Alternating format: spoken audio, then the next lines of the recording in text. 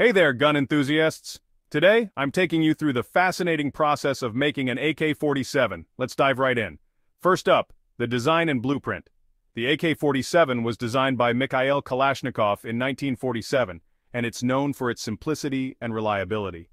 Drafting the blueprint involves specifying every tiny detail, from the dimensions of the barrel to the type of metal used.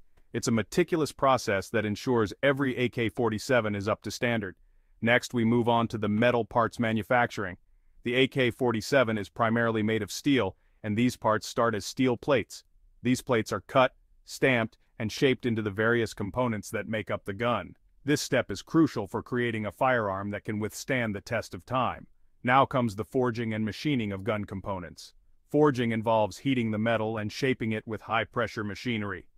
This makes the components incredibly strong. After forging, the parts are machined to precise specifications, ensuring they fit together perfectly. Following that, it's time for assembling the gun components. This is where all the individual parts come together to form the iconic AK-47. The receiver, barrel, and other parts are meticulously assembled by skilled workers.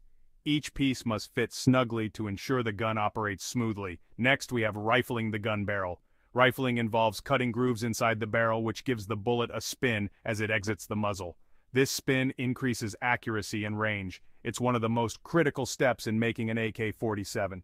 Now let's add the wooden or polymer stock. The stock is what you hold onto while firing, and it can be made of wood or polymer. Wooden stocks give a classic look, while polymer stocks are lightweight and durable. Attaching the stock is the final touch in the assembly process.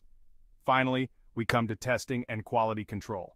Every AK-47 undergoes rigorous testing to ensure it functions correctly. This includes firing tests, safety checks, and durability assessments. Only after passing these tests can an AK-47 be deemed ready for use.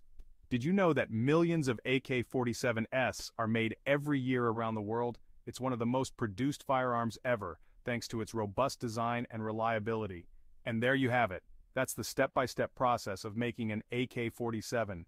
If you enjoyed this deep dive, make sure to like, subscribe, and hit that notification